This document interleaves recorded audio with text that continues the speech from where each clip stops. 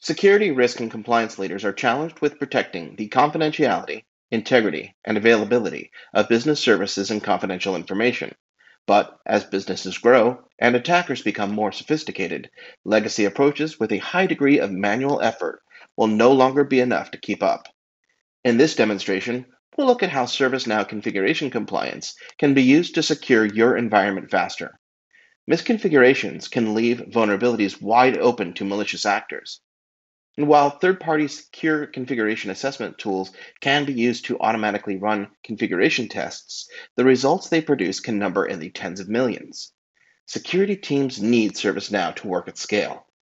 Automated triage, service-aware risk scoring, and quick integration with change management can help teams to secure configurations faster at any scale.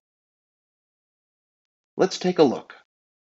Let's start by looking at the configuration compliance dashboard. Now, this is the dashboard that an administrator would use to be able to get a quick view of what's going on in their organization with regards to compliance. You can see that there's a lot of widgets here that have useful information, such as the test results for compliance, and you can drill down and see details on each of these. You can see the number of policies, the tests, the test results, and the hosts. Now, this is a test environment, just so you understand why there are so few hosts in this demonstration video. You can see things like the failed results by technology, and you can see the different technology breakdowns by risk rating, etc. If we scroll down, we can even see things like the failed test results by category. So you can see individual categories where the test results have failed, the open test results, and the test results groups. So a lot of information around the testing, the test types, etc. Now, we've recently added a remediation tab, so we're able to track remediation as well for configuration compliance. And you can see things like, the status of remediation targets, where they're at, whether it's in flight, approaching target, or midst target. And again, you can drill down and see information about each one of these things. Everything in here is clickable.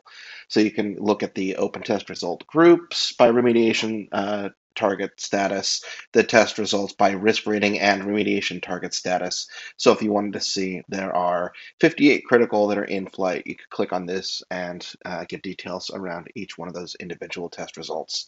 And then the close test results. How are we doing against meeting the targets that we're setting for the test results and fixing the issues that we need to fix with regards to compliance? So that's a quick look at the dashboards that are available. And this is all, again, customizable and clickable. So you can drill down. This is all built on the Now platform, which gives you a lot of capabilities with regards to reporting. Let's now shift and look at how we configure configuration compliance to actually help get work done. So what we want to do is look at a few key areas. The first being assignment rules. Assignment rules are going to use specific conditions and then assign the test results to specific groups. Let's take a look at an example of that.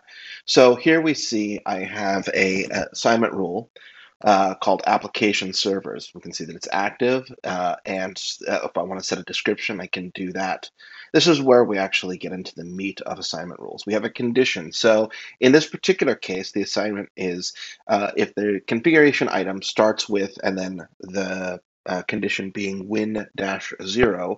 So those are the application servers in my environment. So if the configuration item starts with that, then we're going to automatically assign this to the group application development.